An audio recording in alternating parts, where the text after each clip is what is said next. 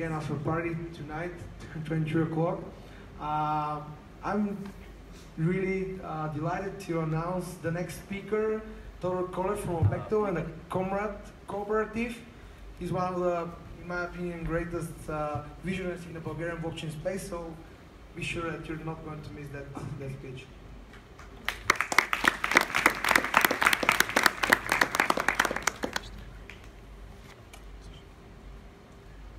Okay. Hi, everyone. Actually, we need to be one slide back. Is there one slide back? Oh, where's my other slide? Guys. Oh, okay, cool. Okay, so it will be a bit of cliche, but I would like to start with a joke. And yeah, what's the common thing between bosses and seagulls? Both can squawk, mess up everything, and fly away. And I'm talking with a lot of people, and both people that are employees and people that are employers. And all of them seem to be kind of frustrated of what's their role, what's happening basically in their company.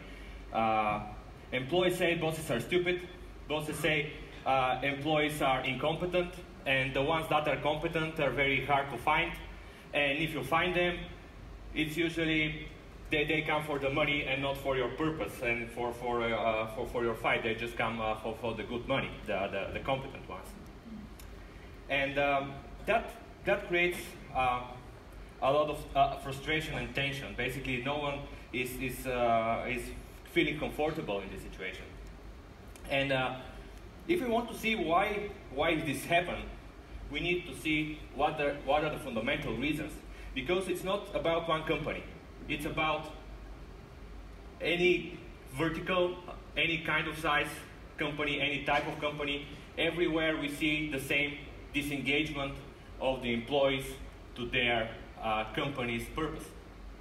And to understand that fundamental reason, probably we need to understand what's the structure of our economy. And capitalism is a great thing, a great system. Basically, it's the thing that made our civilization to that point. It's the most effective economic system that we have ever discovered as humanity. But the problem with the capitalism is that it has one side effect, one small thing, that it basically concentrates ownership. The ownership is basically taken from most people and is concentrated in the few. And the problem with that is that ownership actually equals responsibility. So what happens is that most people, most humans, are not humans, not treated as humans by the system, but they're treated as human resources. Just resources that are needed for the business to do whatever the business needs to do for its owners. And the thing is that there might be a cheaper resource on the horizon, a resource that emerges now. It's called automation. And it's not about just our mechanical work, but basically about everything that boils down to following certain procedures and have some narrow field in which you specialize. Every time you do that, if that's your job, then it's going to be automated. Because very soon, literally our phones will be literally more smarter than us. And by very soon I mean somewhere between 2023 and 45. And actually when Adam Smith defines capitalism, he was talking about the free market, the private property. These are all great things. And he also talked about paid labor. And his argument was that the paid labor is simply cheaper than the slave labor. Because slaves, they're slaves, they don't have free will, they're made to work. And by that they're made to work, they don't have an incentive to become better. They don't have an incentive to be innovative, to be more effective. They just work because they have to work. And the thing is that now we probably have a better option than we humans being resources. There is probably now a cheaper labor, a machine labor. So if there is a machine labor, then we humans can stop playing resources. We can start playing actual humans. We can probably become really free. And yeah, if the last time we become free than before, we become also more efficient, probably we will also become more efficient if we become even more free. So we will all need to answer that question. What we'll do if we don't have to do anything? And that's a very important question, because that boils down to our human nature, what we as humans want to achieve. Because machines, they are good in solving problems. You give the problem to the machine and it solves it. You have a work to do and the machine does the work. It's a resource. But we humans, we want. We have this ability to have aspirations, to have dreams, to want something. And the question is what we want. And I doubt the answer is we want to be resources. So if we need to answer the question what we want, probably it's something good. Probably we want to clean up the planet. Probably we want to go to Mars. Probably we want to become better humans. But yeah, it's about what we want. And the thing is that if we don't work for each other as resources, then we can still work with each other as partners, as peers. Someone can come and give capital. Someone will come and give the idea, the knowledge. Someone will come and give some, let's say, support. But does we need someone to actually own the thing? Or the thing can be self-owned? The problem with that is that currently our only way to manage each other in a group is by having a chief one. Someone who decides and everyone else follows. But that's actually a very ancient problem. And in mathematics, it's known as the problem of the Byzantine generals. The thing is that we humans, we want stuff, but we also need to survive. We are survivors. And sometimes, because we need to survive, we break great things that we have built in our civilizations, things like moral, and sometimes things like law. We break it just because we need to survive. So the problem with the Byzantine generals is that these Byzantine generals have occupied the city, and they need to decide whether to attack the city. But they also rebel between each other. So if like one general can say, okay, let's attack, so everyone else goes to attack the city, and then he attacks the other generals from behind. So the generals have an incentive to lie, their peers.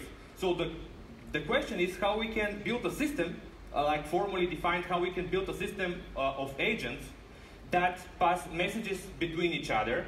And by passing these messages, they need to have a coordinated action without none of these agents to be chief one. So how we do that? And that problem remained unsolved for a very, very, very long time. The first practical solution of this problem came 1999. And the thing is that the major breakthrough actually happened in 2008. 2008,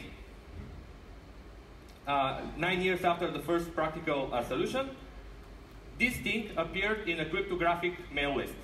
It's an autonomous message from a guy called, or a group called Satoshi Nakamoto, and they basically propose a practical solution to the Byzantine fault tolerance problem, but also they propose an economic model that will keep the peers of the network, the peers will keep the network running longer than just a scientific experiment. Basically, Satoshi suggested an economic model how a Byzantine fault-tolerant network can keep going forever. And the interesting thing is that this happened actually just month and a half after the big crash, 2008, when the whole world economy crashed because of its centralization and because of its passing responsibility upwards. But what's blockchain? Because Bitcoin, this thing, Bitcoin is actually a blockchain. And what's blockchain? And blockchain is nothing than a ledger. A ledger, a notepad where we write transactions. And each page of this magical ledger is a block. And we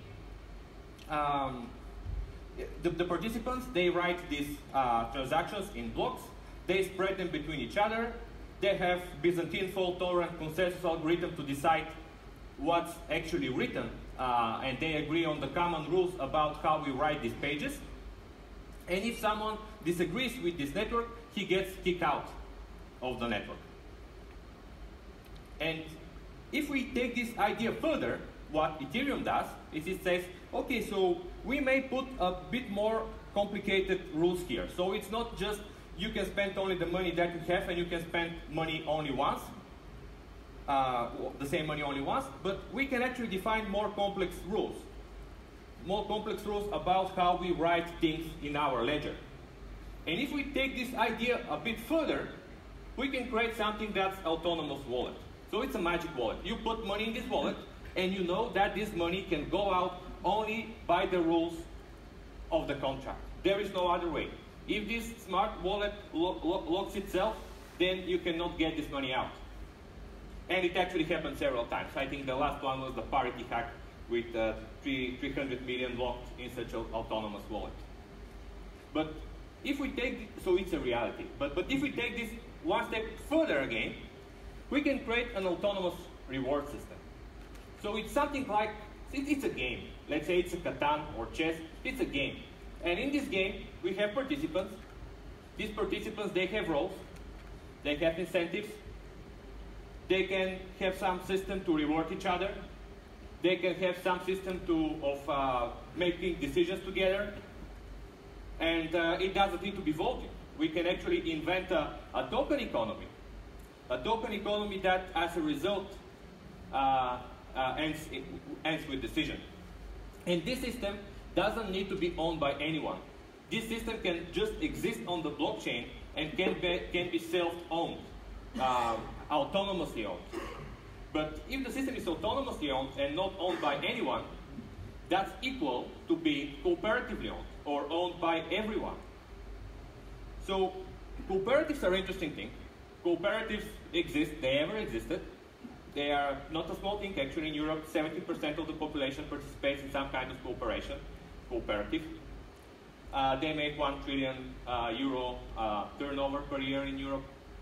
And the cooperatives are interesting because they're flat structure. They're member-owned. Every member is an owner. And they choose a board, but the board is chosen. The board is not chosen by the few shareholders, but the board is chosen by all the members. And every employee can become a member. They're open to join. And the cooperative exists, but they are not the most profitable thing, aren't they? The companies are still better than the cooperatives. And the problem is that, in the cooperatives we need to answer one question: how we spread the income. So we'll make some money, and basically how we spread this money if everyone is equal and everyone is owner. But the thing is that everyone has one vote, but not everyone is equal. And we can introduce a system how we distribute profits. And I'll suggest you now one system. We call this thing high-risk automated debt. And what's the idea of high-risk automated debt? Basically, you have this group of people, they want to build something, and to do that, they do work. They reward each other with debt tokens. The debt token is something that each one debt token is going to be bought back for €1, exactly €1. But it's going to be bought back when the income starts flowing in. So when the income starts flowing in, we buy back our debt tokens and we reward our people with real money. For each token, we give €1. So you don't know when exactly you're going to get your money, but you know exactly how much money you're going to get. And we can give these tokens to peers, like peers can peer reward each other. They can peer reward bounties, crowdfund bounties, and then whoever takes the bounty takes the reward. We can also raise money from investors this way. We can go to investors and say, okay, give me a loan, and I'm going to return you this loan 10x or 8x. And yeah, I'll just give you 10x the tokens, and you know that you'll get 10x the money, but you just don't know when. Which is a good deal, and still a loan. It's a legal loan. And that's one system that can solve this problem, can basically make a group of people work together, get reward, and none of these people actually owns the system. And the thing is that we actually created this. Last year, December 2017, we've established the Comrade Cooperative. And Comrade Cooperative is now, let's say, 9 months old, because we actually started from January.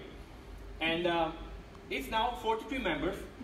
21 of these members are active contributors daily. And we currently raised 320k euro funding. We are also working on 2 cutting-edge projects that I'm just going to present. And the thing here is that, do you know startup, privately owned startup in Bulgaria that has done this? Because I haven't. And I think that's a proof that a cooperative can be actually more efficient than a startup.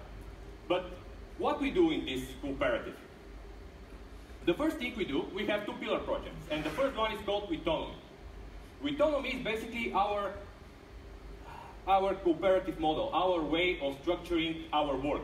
And it's a system for managing high-risk automated debt, for issuing and liquidating high-risk automated debt. And it's an automated thing. And you can apply this system in a cooperative. If you apply the system in a cooperative, that's the actual governance model of the cooperative, and it's a completely autonomous organization members owned. But the interesting fact is that you can actually get autonomy and apply it in any company. Any company can get autonomy system and apply it as a bonus system for its employees, so it can engage its employees.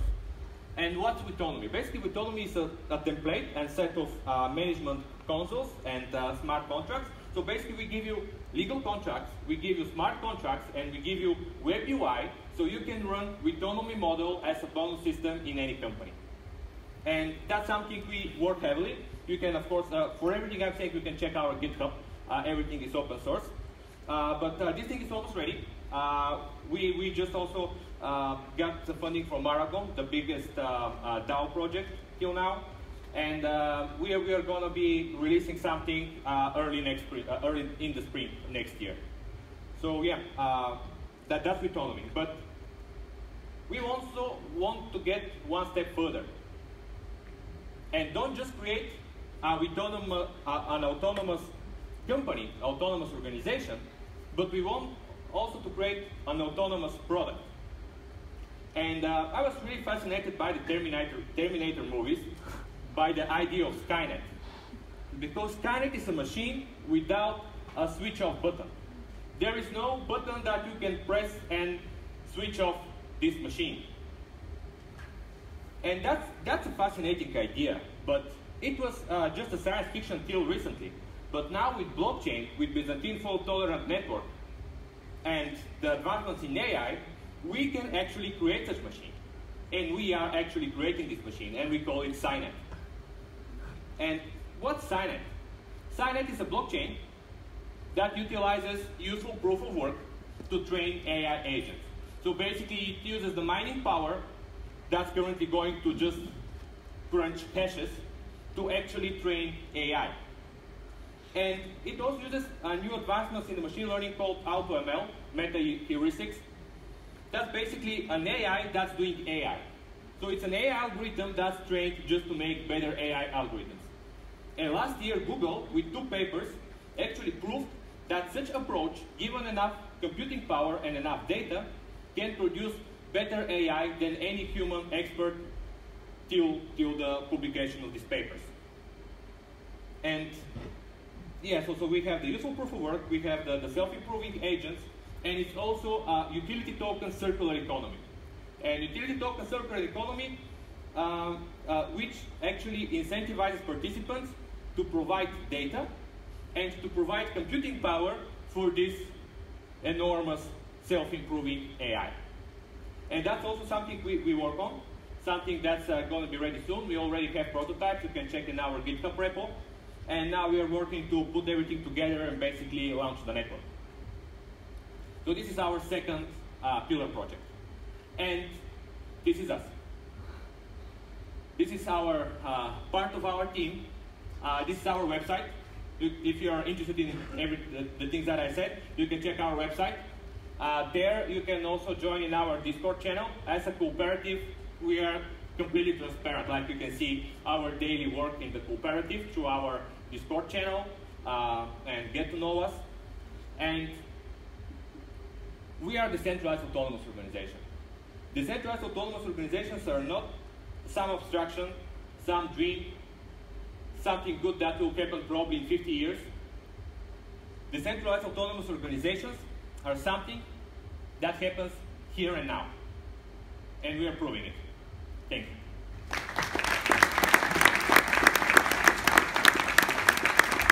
Guys, do you have questions?